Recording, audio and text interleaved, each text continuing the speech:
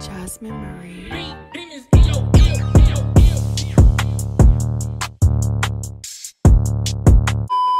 What's up, YouTube? Welcome back to another install video. Today I'm installing this gorgeous chestnut brown wig. So I'm gonna get right into it. I took the wig out of the package and it didn't come with anything except for the wig. So here it is, plucked, bleached, and looking beautiful. I flat ironed it, hot combed in everything on my wig. This hair is from Hermosa hair, and here's just some light on it so you guys can really see this wig is so amazing. All right, so of course, as usual, I start off this video using the Ghost Bond glue. I already have my wig cap on. I apply 2 layers of Ghost Bond glue to the hairline, using the end of my comb to smooth it out. And I'm just going to do this 2 times, and in between I'm going to use the blow dryer on a cool setting to make sure that the glue is completely dry.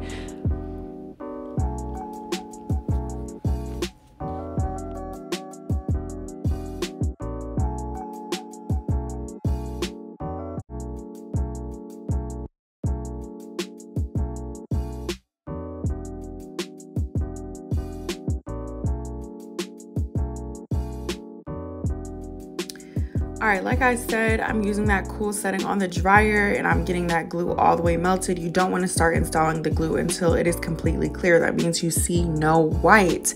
If you see any white residue left, then it will be visible on the wig. So you just want to make sure that this step is completely completed before you install this. So boom, I cut my wig into 4 tabs, starting with the middle, working my way to the sides. I'm going to pull the wig into the glue and use my comb to really press it in. I'm also going to be using my dryer in a second to make sure that the hair is really is really getting stuck down, and using this comb is to make sure that the hair does not get stuck to the glue. That is such an important step because it's just gonna look gunky. It's gonna look gunky and a mess if you don't do this step. So make sure you guys really pay attention right here. Just combing the hair back and making sure everything is placed exactly where you want it. A problem that I had when I first started doing wigs was they were never even. So just make sure you're looking in the mirror and making sure like it's even on both sides. That means one side is not higher than the other, so that when you do your edges, it's not looking lopsided and crazy. Like, we want this to look all the way together. So I'm putting on my wig band and I'm gonna leave it on for about 15 to 20 minutes just to make sure that that is really getting stuck down how I want it to. I already blow dried, flat ironed, hot combed this wig on my mannequin head, so I'm not going to be doing that in this video. This is simply just me installing this wig. So I'm going to take my brand new razor and I'm going to be cutting in a downward jagged motion along the hairline. I'm sorry that I was so close in the camera. I didn't realize, but I'm going to back up in a second so you guys can actually see what I'm doing. But basically, I'm just cutting off all of the excess lace. Don't be afraid to use your scissors or cut off any hair because we want to get as close to the hairline as possible so that we don't see any lace. So make sure you pull it up and get everything off if you need to. As you can see, when I was cutting, I saw a little bit of like residue from the glue. I cleaned that up with alcohol later on so that you couldn't see that, but just make sure that when you are cutting this wig that you are getting as close to the hairline as possible. I don't know why I was so into the camera. I think I realized and I was like, ooh, let me bend down because they can't even see. So, bone break. See, I realized. And then again, I put my hand in front of my face. Like, what am I doing? But anyways, as you can see, the motion of my hand, I'm just really going all the way down along my hairline to make sure I'm getting all of that lace off. Boom, boom, boom, boom. It was so tight. Like, y'all wigs should be tight to the point when you're cutting it, you're like, ooh, Lord, my hair is literally feel like it's getting snatched together. Because it is. And I'm using these scissors again just to go in and get any of the little imperfections that the razor can't get. So after I am done cutting away, I'm gonna use my hot comb to push the hairs back a little bit more. I'm about to clip it and use my Eben spray along my hairline just a little bit, not too much. And I'm going to put my wig band back on. I'm going to leave this wig band on for about 20 to 30 minutes because I already did all the steps in between. So I just need time for it to really get melted.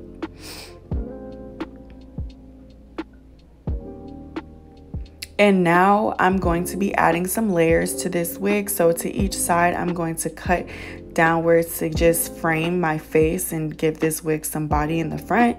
So you guys are going to see me do that. And it's pretty self-explanatory. So just watch and follow along with me as I do these layers in the front.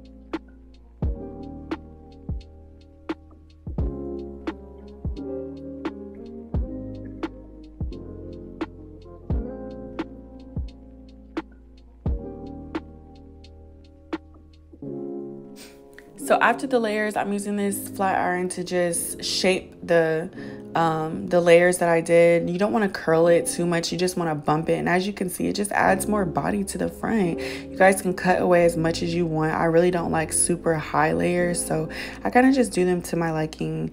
And this is a step that you can, you know, play with and find out how you like it. And as you can see, it just adds a little body. I love this. And y'all, before we even get to the next part, I'm just gonna explain something to y'all. I really thought I was gonna do a no edges look with this wig until I realized that my head looked big AF. So I was like, yeah, no, I need some edges. But before I put the edges on my hair, I tried to convince myself that this looked really good without the edges, and I just don't think so. Like, some girls can do no edges, and I'm just not one of those girls. Like, my head looked really huge. So here is the actual final look. I added some curls in this wig. It gave it some body. It looks so amazing. I added edges. I really, really, really love this wig. I've never tried this chestnut brown color, and honestly, it was a 10 out of 10. The lace melted amazing. Thank you so much for this wig. Everything is linked in the description. Make sure you guys check it out. And until next time, bye.